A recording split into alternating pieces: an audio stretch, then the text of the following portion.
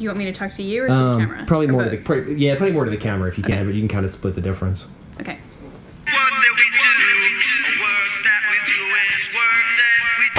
Hi, I'm Stephanie Houston. I'm 45 years old, and I am one of the co-founders of High Run. How did you get this job? You know, that's kind of a funny story. It's definitely a from the ashes kind of story, but I had a venue here in Deep Ellum, and right around the corner from me was a winery, Calais Winery.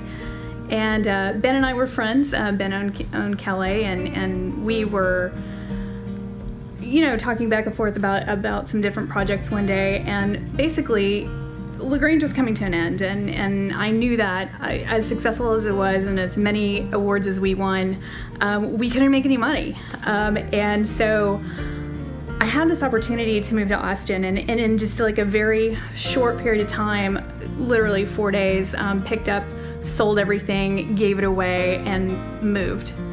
And during that time, I wasn't sure what I was going to do. I had been an entrepreneur for 20 years and didn't have a job. I didn't have a plan. I just didn't have anything, and I felt really super lost. And I was at a store one day, and I was thinking about what I was going to do, and to be honest, I was day drinking at a grocery store, and I saw this magazine called Edible Austin, and when I opened up the magazine, I saw Ben's picture. And I immediately messaged him on Facebook, and I said, hey, I can't believe this, like what happened? And he was telling me, you know, about this 290 Wine Road and how exciting it was, and that's where his new winery was gonna be. And I said, you know, I don't have anything going on. I will come out and volunteer and show me what you do. And so I went out there, and we were actually just putting up wood panels on his wall. We weren't even making wine or anything. And he mentioned this rum project, and instantly I just knew. I said, you know, if you are ever looking for a partner, it's me. Please consider me. And you know, a few months went by, and over time he would call and say, you know, can you cover the winery? And each time I was like, is it rum time? Is it rum time? And he was always like, no, it's not rum time. And one day I didn't ask, and he said, it's rum time. Do you want the third spot? And I think that's how we got into this craziness. So we talk a lot in the series about work hours and traditional work hours. What hours do you work? So the distillery primarily operates in the weekend, but of course this is kind of one of those 24/7 businesses. My schedule per se is all around the clock. It could be a couple hours here, a couple hours there, or like 3 days in a row. I wear a lot of hats there, so when I'm doing things at the distillery or when I'm doing an event off site, like it's very specific hours. But I think when you're trying to build the brand, and when you're trying to really create the pipeline of consumers, there's so much that goes into that, and it's just around the clock. What kind of education or training did you have, or do you have to get into this? Well, you know, I think what it comes down to is life lessons. I have a degree. I have a bachelor's degree from the University of Texas, and it has nothing to do with what I do, as most people say, right? However, I think what it did is it put me into the corporate world for a little while, where I really honed in on some skills that I may not have ever had before, you know, from different mentors. I think mentoring and finding those leaders that show you how to be who you're gonna be is so critical, because when you're an entrepreneur, those are the people that you emulate, right? So I think it's a combination of the education and continued learning too. I go through executive coaching, and I coach other entrepreneurs on how to be better at what we do for a living. And so those kind of things I think are just invaluable. So typical day, how do you spend your day? Oh gosh, it depends. I mentioned that I do some consulting for some other business owners. That's kind of like my sweet spot. I do that, and then it's very segmented. So I switch gears a lot. I'll spend a time block doing this, a time block doing that, and a time block, doing the next thing. For the distillery, again, it kind of depends on what we're doing that day. If it's an event, we're going to spend the 12 hours previous prepping for that event, and then load the car, jump in, execute, do craft cocktails or whatever it is we're doing that day, and be a bartender. I mean, so it can be anything. It could be, being the salesperson or like I said, slinging the drinks. Best part. What's the best part of this job? Oh gosh. What the best part is we have, as a team, and there's 3 of us that own High Rum, we have created a really fine product that I am super proud of. That's the best part, because when you see all of the work that goes into it, the hand bottling, the craftsmanship, the sophistication that's in that bottle, I think is what makes me so proud. And the second part of that is seeing somebody enjoy it. Geez, I mean, how can you not love that? Is there a third part? Absolutely, seeing it on a shelf someplace, whether it's in a store or in a restaurant. Any of those things I think are so key to what we do, because it's like a little vacation in a bottle, right? That's what people think of when they think of rum. So flip the coin over. What's the worst part of the job? Oh gosh, the worst part. Sometimes in this business, you have to depend on a third party to actually deliver your product. And for us, that has been a little bit of a struggle, because we have things ready to go out the door, and I can go out and close sales to the best locations. And it takes that third party, because of federal laws and state laws, to actually go out and deliver it. And so if you don't have a good partner in that space, everything crashes and burns. So I know you've done lots of different things. Would you say this is your ideal dream job? Oh gosh, how could you not love alcohol? And I mean that in a very loving way, in a very safe way. But I think it's the concept, right? It's the concept of building something new from nothing. Stepping into an industry that I knew nothing about, except for, how to drink a pina colada, or how to order one. Going in and building it from the ground up, creating the process, creating the brand, creating the look and the feel, and all of that goes behind it, and then launching it out there and seeing, is this gonna stick? Can we convince people to see what we see? That's the beauty, right? So is it a dream job? Absolutely. And would I like to do it 10 more times with 10 other different things? Of course. When do you see yourself doing this in 5 years? I think so. I think for me, as an entrepreneur, some of the things that I've done are specifically to build businesses with the intent on either expanding them with investors, or actually selling them, and kind of moving on to the next process.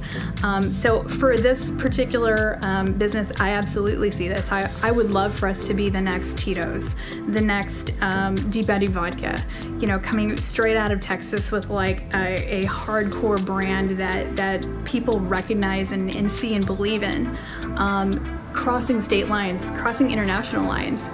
It's going to take some time, for us to get that kind of reach, but I absolutely think that's possible.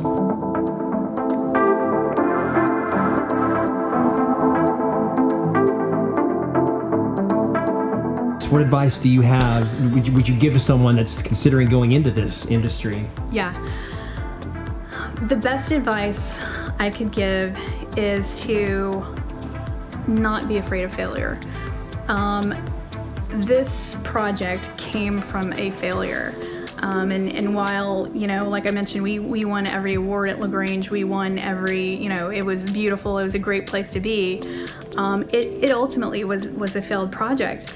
And I think that when you can rise from that level of failure, when you get knocked down a little bit, being able to stand back up and having, the gumption to do it again is so critical, because I think even if it's the same project, if you have a failure within the project, course correct, get back on track, and keep going. And that is, I think, something that nobody tells you, that it's okay to miss.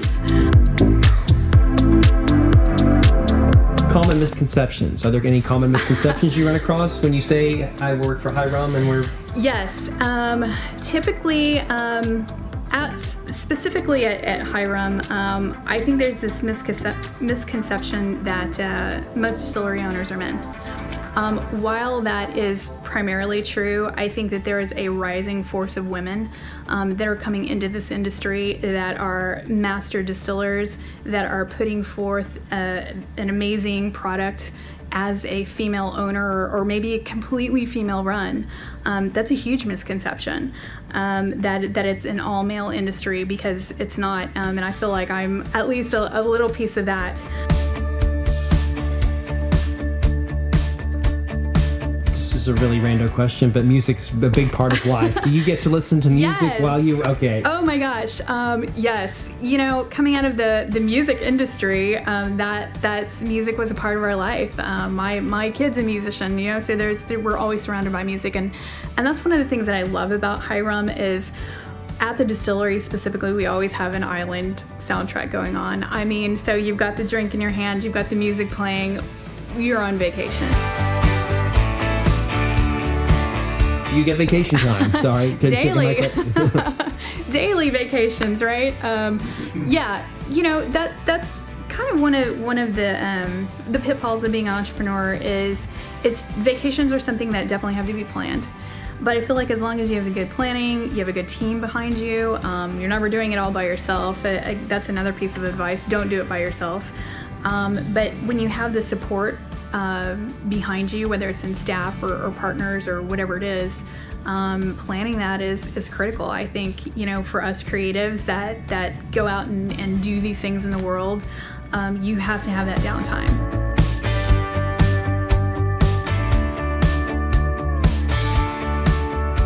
Future plans, way down the road, like, you know, retirement, you know, you've done all this creating. Where do you see yourself? How are you going to spend your time? Besides on a beach with a Mai Tai, huh? Let's see. I would love to, like I said, see this brand expand internationally. I would love that. I would love that coming out of Texas. I think that's going to take some time. Like I mentioned, I'm 45, so I'm kind of heading into that last phase of maybe career. I don't know, that's kind of how we're conditioned here. And I don't see that stopping. I don't ever see a moment where I would technically retire. Would I retire being behind the bar? Absolutely. But I think, like, as somebody who is, my passion is business, is assisting, you know, and consulting and doing all of those things. I don't ever see that stopping. I always have ideas. You know, I have 1,000 doors in my head that open up and say, hey, what about this? What about this? What about this? And I'm going to do that until I die. That's it. Last question. Last one. Had it to do over. Would you do it again? Oh, absolutely. You know, I think of all of the pain that I went through at LaGrange. I think of the money and the heartache and just everything that went into it. And I'll be honest, like, I couldn't go back to Deep Ellum for about 4 years. I literally just could not step back in there. And, you know, they say, you know, out of the ashes the phoenix rises, and there it is, and something great came out of that. I had so many great relationships and so many people that said, hey, you know, I got married there. I had my graduations there.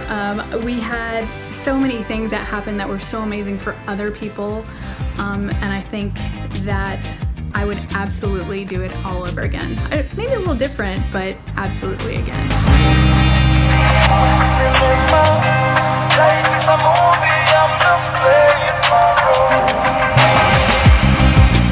On the next work that we do, join me, Joseph Ibarra, as I talk about my job as a vintage t-shirt reseller.